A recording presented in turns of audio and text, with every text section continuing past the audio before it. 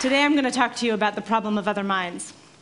And the problem I'm going to talk to you about is not the familiar one from philosophy, which is, how can we know whether other people have minds?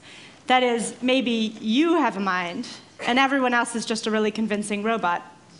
So that's a problem in philosophy, but for today's purposes, I'm going to assume that many people in this audience have a mind, and that I don't have to worry about this. There's a second problem that's maybe even more familiar to us as parents and teachers and spouses and novelists, which is, why is it so hard to know what somebody else wants or believes? Or perhaps more relevantly, why is it so hard to change what somebody else wants or believes? I think novelists put this best, like Philip Roth, who said, "And yet, what are we to do about this terribly significant business of other people? So ill-equipped are we all to envision one another's interior workings and invisible aims." So as a teacher and as a spouse, this is of course a problem I confront every day, but as a scientist, I'm interested in a different problem of other minds, and that's the one I'm going to introduce to you today. And that problem is, how is it so easy to know other minds? So to start with an illustration, you need almost no information, one snapshot of a stranger, to guess what this woman is thinking or what this man is. And put another way, the crux of the problem is the machine that we use for thinking about other minds, our brain, is made up of pieces, brain cells, that we share with all other animals, with monkeys and mice and even sea slugs. And yet you put them together in a particular network, and what you get is the capacity to write Romeo and Juliet, or to say, as Alan Greenspan did, "I know you think you understand what you thought I said, but I'm not sure you realize that what you heard is not what I meant." So the job of my field of cognitive neuroscience is to stand with these ideas, one in each hand, and to try to understand how you can put together simple units, simple messages over space and time in a network, and get this amazing human capacity to think about minds. So I'm going to tell you three things about this today.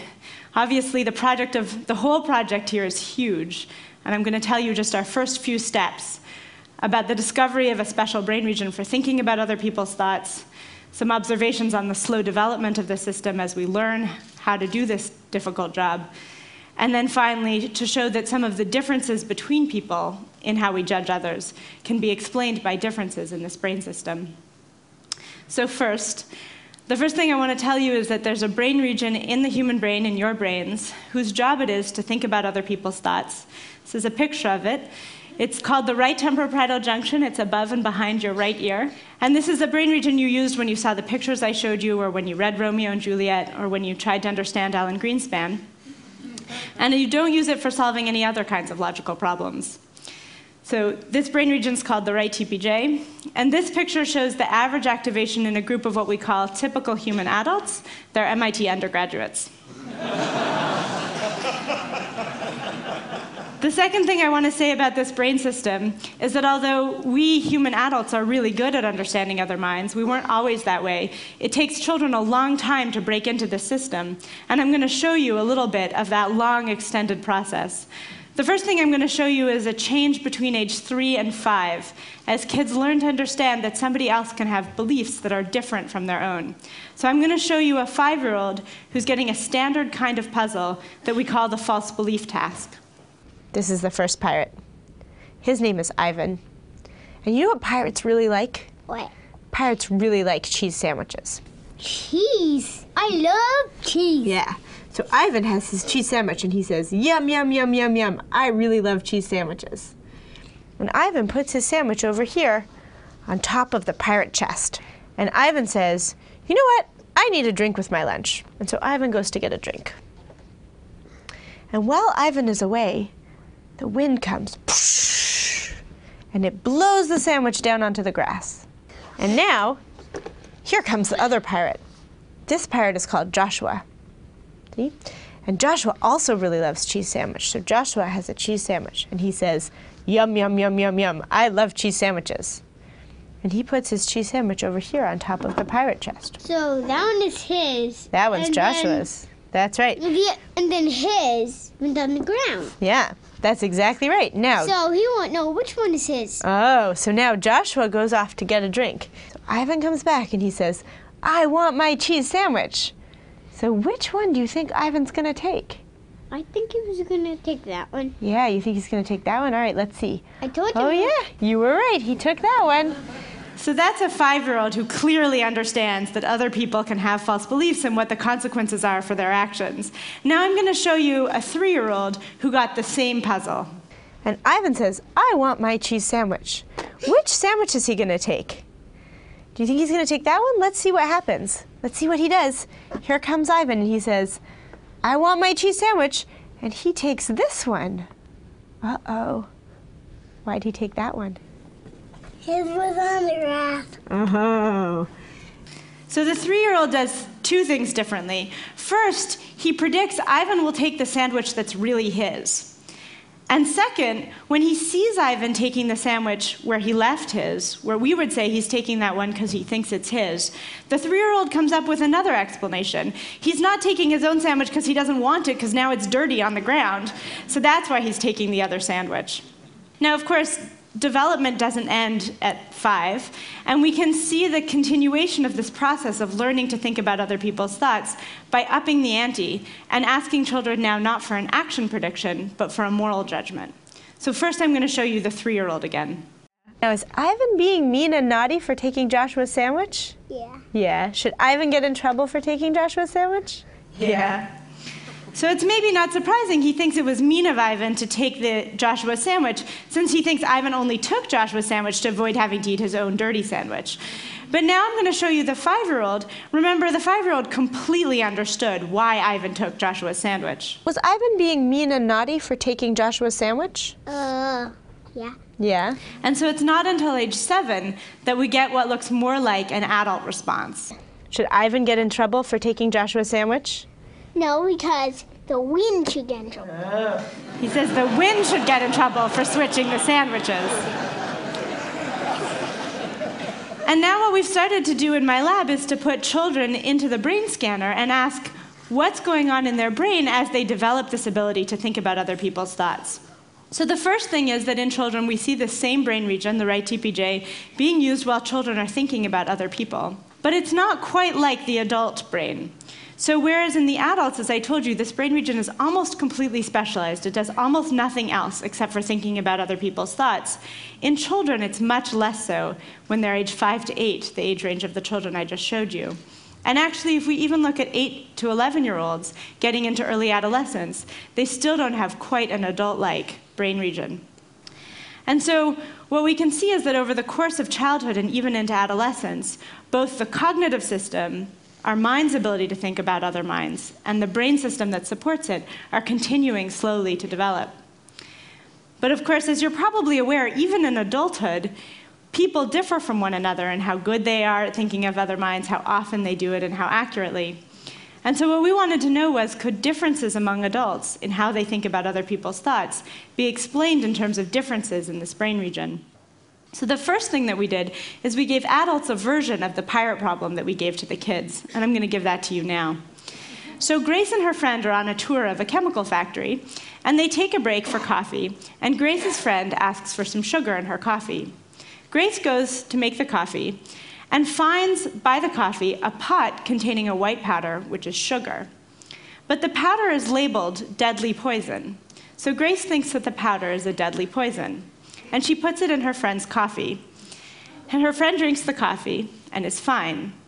How many people think it was morally permissible for Grace to put the powder in the coffee? Okay, good. So we ask people, how much should Grace be blamed in this case, which we call a failed attempt to harm? And we can compare that to another case where everything in the real world is the same. The powder is still sugar. But what's different is what Grace thinks. Now she thinks the powder is sugar. And perhaps unsurprisingly, if Grace thinks the powder is sugar and puts it in her friend's coffee, people say she deserves no blame at all. Whereas if she thinks the powder was poison, even though it's really sugar, now people say she deserves a lot of blame, even though what happened in the real world was exactly the same.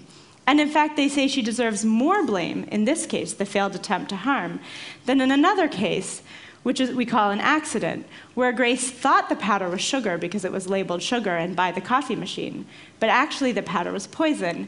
So even though when the powder was poison, the friend drank the coffee and died, People say Grace deserves less blame in that case, when she innocently thought it was sugar, than in the other case where she thought it was poison and no harm occurred.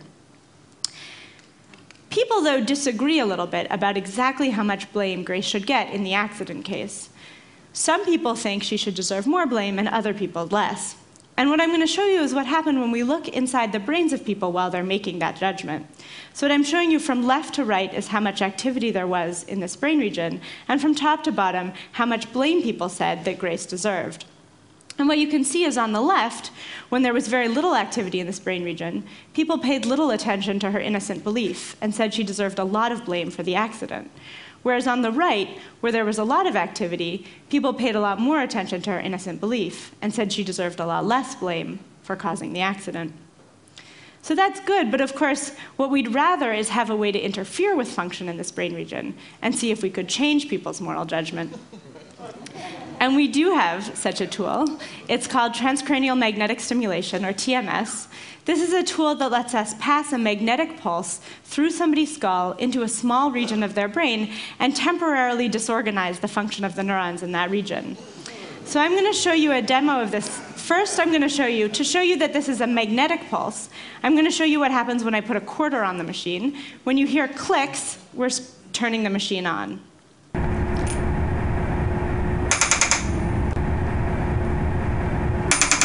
So now I'm going to apply that same pulse to my brain, to the part of my brain that controls my hand. So there's no physical force, just a magnetic pulse. Rebecca? Yep. Ready? Yep. Okay, so it causes a small, involuntary contraction of my hand by putting a magnetic pulse in my brain. And we can use that same pulse, now applied to the RTPJ, to ask if we can change people's moral judgments. So these are the judgments I showed you before, people's normal moral judgments. And then we can apply TMS to the RTPJ and ask how people's judgments change. And the first thing is people can still do this task overall. So their judgments of the case when everything was fine remain the same. They say she deserves no blame. But in the case of a failed attempt to harm, where Grace thought that it was poison, although it was really sugar, people now say it was more okay, she deserves less blame for putting the powder in the coffee. And in the case of the accident, where she thought that it was sugar, but it was really poison, and so she caused a death, people say that it was less okay, she deserves more blame. So what I've told you today is that people come actually especially well equipped to think about other people's thoughts. We have a special brain system that lets us think about what other people are thinking. This system takes a long time to develop, slowly throughout the course of childhood and into early adolescence. And even in adulthood, differences in this brain region can explain differences among adults in how we think about and judge other people. But I want to give the last word back to the novelists and to Philip Roth, who ended by saying, "The fact remains that getting people right is not what living is all about anyway.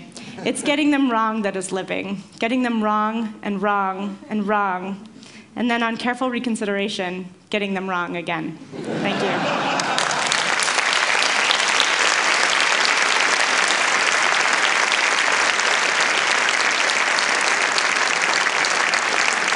I have a question. I mean, when you start talking about using magnetic pulses to change people's moral judgments, that sounds alarming.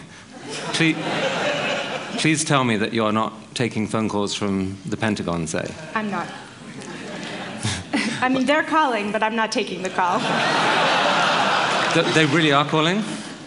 But then seriously, you must lie awake at night sometimes wondering where this work leads. I mean, you're clearly an incredible human being, but someone can take this knowledge and in some future not torture chamber do acts that people here might be worried about. Yeah, we worry about this. So there's a couple of things to say about TMS. One is that you can't be TMS'd without knowing it. So it's not a surreptitious technology. It's quite hard, actually, to get those very small changes. The changes I showed you are impressive to me because of what they tell us about the function of the brain, but they're small on the scale of the moral judgments that we actually make. And what we changed was not people's moral judgments when they're deciding what to do, when they're making action choices. We changed their ability to judge other people's actions. And so I think of what I'm doing not so much as studying the defendant in a criminal trial, but studying the jury. Is your work going to lead to any recommendations in education to perhaps bring up a generation of kids able to make fairer moral judgments? That's one of the idealistic hopes. So the whole research program here of studying the distinctive parts of the human brain is brand new. Until recently, what we knew about the brain were the things that any other animal's brain could do too. So we could study it in animal models. We knew how brains see and how they control the body and how they hear and sense. And the whole project of understanding how brains do the uniquely human things, learn language and abstract concepts and think about other people's thoughts, that's brand new, and we don't know yet what the implications will be of understanding it. So I've got one last question. There's this thing called, the hard problem of consciousness that puzzles a lot of people, the notion that you can understand why a brain works perhaps, but why does anyone have to feel anything? Why does it seem to require these beings who sense things for us to operate? You're a brilliant young neuroscientist. I mean, what chances do you think there are that at some time in your career, you or someone else is going to come up with some paradigm shift in understanding what seems an impossible problem? I hope they do, and I think they probably won't. Why? It's not called the hard problem of consciousness for nothing. That's a great answer, Rebecca Saxe. Thank you very much. That was fantastic.